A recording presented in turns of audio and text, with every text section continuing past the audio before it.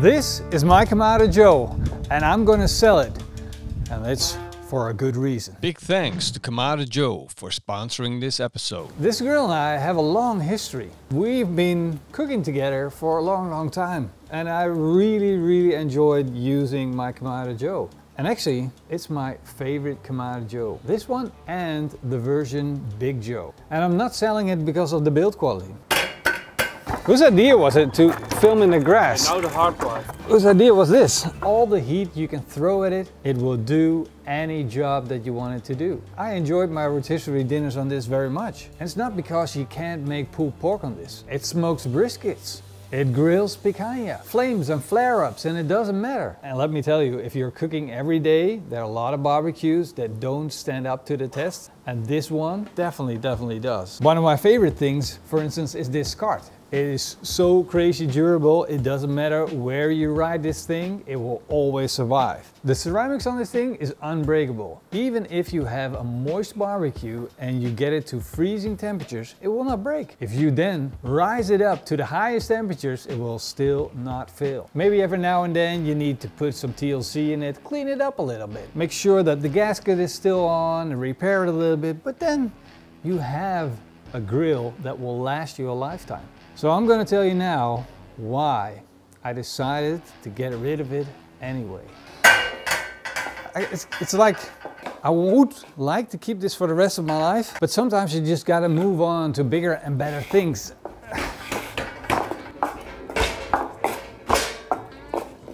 You see, changes are always bittersweet. Yes, it's another Kamado. Yes, it's a new Kamado Joe, and it's my new daily driver. Yesterday the package came and I started building it up straight away. Getting rid of all the packaging, building up the cart, and then putting the barbecue on the cart. Putting in the inserts, screwing on the last attachment, and then it was done. And here it is. It is ready. And I haven't fired this thing up yet. So it's brand spanking new. It's just, it has a new smell. You want to smell my grill? It's weird if you start smelling each other's new barbecue. I already cooked on this. Yes, a while ago I already made a video about this barbecue. And if you're a regular watcher of this channel, then you know I had loads and loads of fun. It was like a weird experience. It was like having an epiphany. It was cooking for the first time again. Experiencing a whole new barbecue feeling. Playing around with a barbecue, like you get a present on your birthday and you have all the time to play around with it, and you find out all the features and how well it works and how good it is, and nothing about it is disappointing. I could even personalize it with a name. I could just... Fritz? Fritz? You can't just call it Fritz. It's gonna be Stevie. It was such a good feeling. And then after the video, I had to give it back. What? Give it back? Why? No. Tomorrow? Nah, come on. Nah, yeah, but I would, can I just keep it a little longer? So I ended up giving back that barbecue with pain in my heart because I had such a pleasant experience. And in the months after, that feeling just grew and grew more on me. You know, it's like you're in love for the first time and you know it's the right person. Because there were moments I was grilling on my old Kamado Joe, having a lot of fun, but getting called away. Had to pick up the kids from school, had to do some groceries in between, people coming over. I had to get away from my barbecue, and every time there were these little moments where I thought, if I would just have the Connected Joe, my problems would be solved. I really missed that Connected Joe, but now I finally solved the problem. And here comes the kicker. This thing is super cheap. I looked up the price. In the Netherlands, the price of the Connected Joe is 2,200 euro. I'm gonna give you the price of the Kamado Joe Classic 3, which is the upgraded version of my old barbecue. Look at the price. Look, ta-da! What?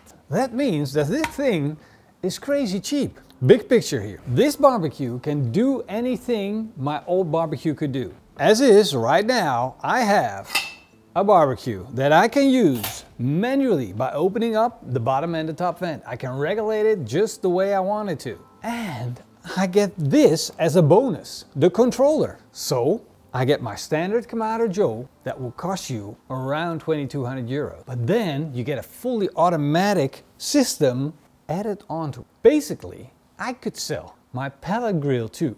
So I'm going to sell my Kamado Joe. I'm going to sell my pellet grill. That's going to get me plenty of money. And then I can buy this barbecue. Your wife can never say no to this plan. The way I do it, with the odd chance that my wife watches this video and I will be caught, I'm just gonna go ahead and do it anyway. I'm gonna tell you how to sweeten talk your woman. The first step is to make her feel guilty. That always works with women. It has to be something that you did which offset the balance. It could be that you did some yard work or you cleaned the house. And if you clean the house, you say, honey, I'm always there for you. You pick her up or you go with her, visit your mother-in-law. And then on the way back, you can talk about it, your master plan, emotional leverage. Why are you laughing? This is serious. No, but this is how it works. All right, I said too much already. It obviously worked. Before we do anything else, there's this little foil here. And then I want to get that noise. Oh, I think I stated all the obvious things. If you want to see the full detail of how you're going to set this barbecue up, then watch the other video. We're going to put a link up here in the video so you can click on it. In the meantime, I'm just going to show you how we're going to burn in this barbecue. Let's open it up, and I want to get some charcoal in and look at this system. Just put the whole thing, comes straight out. And now it has a little bit of grease on it, so that's what we want to burn off. All the debris from the factory, and look, a little bit of styrofoam. That's what we're going to burn off. All the things you don't want in your barbecue. So I'm going to load it up with some Kamado Joe Big Block. I'm going to close the lid, switch it on. And of course, first I have to go through the initial setup. Still got Stevie in the app. Hi Stevie. Bye Stevie. Press and hold the Wi-Fi button. Beep.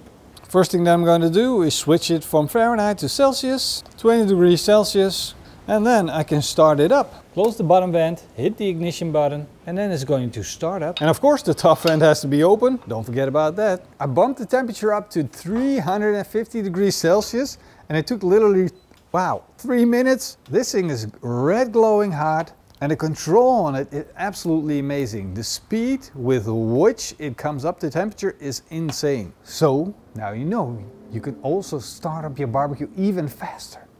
It works like a charm, and I just want to cook something. But that's not what we're going to do in this video. Do we need to address the elephant in the room? Where some people might say, well, it's not for me because it's not real barbecue, all the automated thing. You can run this with the controller off. Don't say things like that. The price is the same as a new Kamado Joe. It's a bonus. You don't have to use it, but maybe you want to let your wife use it. You can control it from a distance, whatever you want. You don't have to use it at all. It's still the same price. You get it for free. Thank you for watching. We'll keep on cooking in the next video. We're gonna cook with this thing, I promise. It's gonna be running from now on. It's strictly Kojo, my new best friend.